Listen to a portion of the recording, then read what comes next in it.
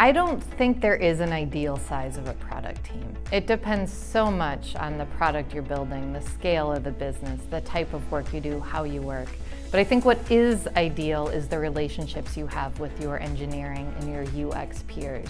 And that doesn't mean that you like each other all the time, but it means you trust each other and you're willing to collaborate, ideate, and really create things that can have an impact.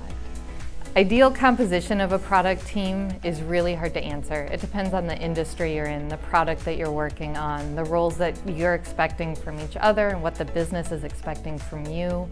In some cases, having a balance of one product person to 2 engineers is perfect. In some cases, 1 product person to 10 engineers is great.